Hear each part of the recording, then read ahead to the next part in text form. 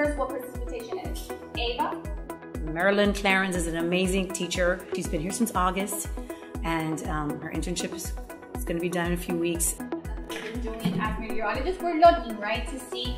Today's lesson was about making a cloud. The kids were able to have a hands-on experience, and because she's been working on a unit on weather. So today was the lab. Today the kids got their hands dirty in there and were able to perform a cloud in a jar.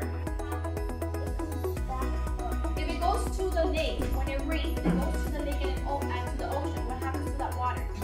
We had a jar with some water in it, and then we put shaving cream, and then we put some food coloring that was blue, and then it just came down, and the results were a cloud with like water and like blue water on the bottom. Exploding! I was waiting for someone to give me that observation. Awesome. She has a great rapport with the students. She has a lot of classroom management, which is very important when you're teaching. I am so happy and proud of you. The students, the school that you work at are going to be very lucky to have you. The county definitely will benefit from you. We need you, and I wish you the best of luck. She is ready to teach, and I'm gonna miss her.